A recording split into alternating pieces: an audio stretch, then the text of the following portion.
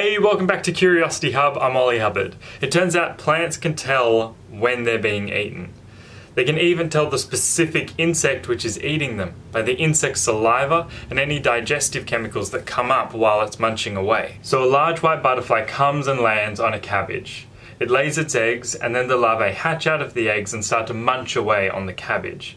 But the beta-glucosidase in the larvae's spit tips off the cabbage, and it releases a volatile cocktail of organic compounds, and they're calling a specific parasitic wasp. And this wasp almost exclusively uses this species of caterpillar. So how does this wasp use the caterpillars? Well, the wasp flies in and lays its own eggs inside the caterpillar larvae. Within 15 to 20 days, they hatch, and then they eat their way out of the caterpillar. And then they'll make their own cocoons nearby, and after about a week, they'll hatch as adult wasps. But this plant has therefore changed a herbivorous threat into a carnivorous visitor, who will then go on to make more generations of caterpillar baby-eating wasps. So it's a pretty clever move by the plant. But sometimes the caterpillar babies don't even get to hatch, because we've found that some plants can even identify the fluid which is released when the eggs are laid. So for example, if our friend the white butterfly comes and lands on Brussels sprouts, there's a chemical on the Brussels sprouts which changes and attracts a different parasitic wasp, which then flies in and lays its own eggs in the eggs of the caterpillars. And so they don't even ever hatch. It's the wasp larvae which come out.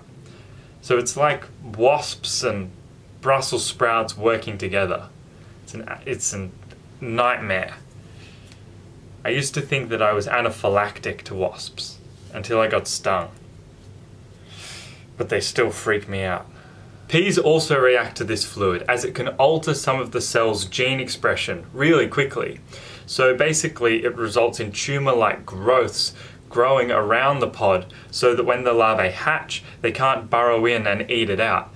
But all of this results in an arms race, because some insects' saliva can actually inhibit the defense response of the plants. But then another strategy by the plants is, rather than use these assassins who they call in, they can keep personal armies on site. For example, the bird cherry tree has leaves which secrete nectar, which is just like the sweet juice found in most flowers. But that nectar is a reliable food source for the ants, which can then make the tree their home and protect their home against insects and caterpillars. But the acacia tree has ants as well, and they don't just protect it against small things, they can protect the tree against giraffes and elephants. Acacias also provide homes for their ant armies. Domatia, from the Latin domus, meaning home, refers to small little chambers built in to the plant structure, and they're there to house tiny little arthropods. For acacias, that's mainly the inside hollow part of their spines. But one amazing example is the Myrmecodia. So it's an epiphyte, so it doesn't grow in the soil, it grows up in the air. And it has these bulbous stems full of these empty, just hollow chambers, the perfect place for an ant colony.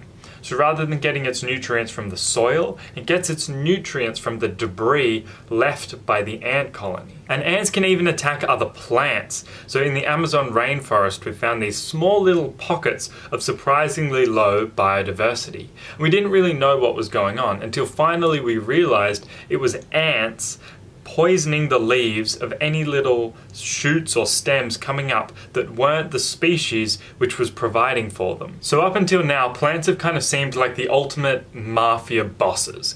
They're wiping out all of their enemies but keeping their hands completely clean. So let's look at a crime scene which changes all of that. It's the middle of a harsh, dry season in South Africa, and kudus are dying in large numbers.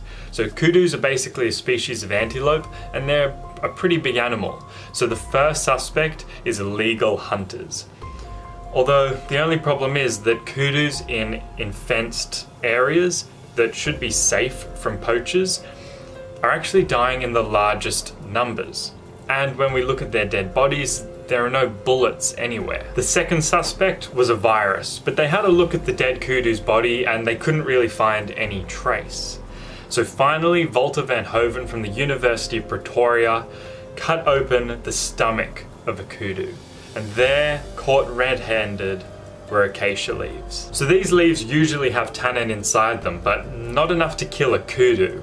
But the excessive dryness meant that the trees were under a lot of stress, and then in fenced-in areas where there was over-foraging, the trees were even more stressed.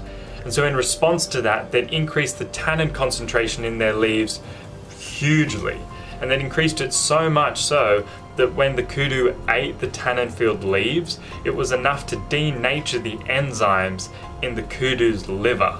And so ultimately the kudus were poisoned and died within 2 weeks. But the real problem arose from the acacia trees communicating. So when a kudu came and ate an acacia tree, it let off ethylene in about a 50-meter radius from it. And then all those trees around it boosted the tannin levels in their leaves as well, and then spread that signal on. So wherever the poor kudu went, there seemed to be poisonous leaves everywhere. Now, trees communicating above ground is actually just the tip of the iceberg.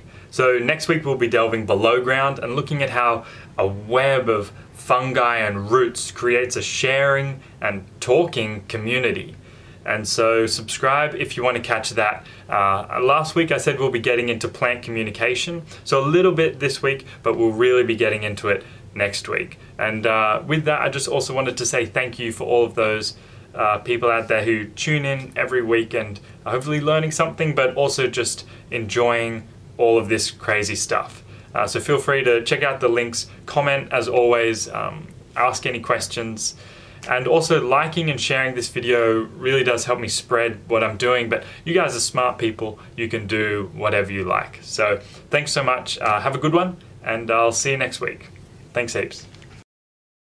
So kudus are basically a species of antelope, and they're antelope. Antelope. Antelope.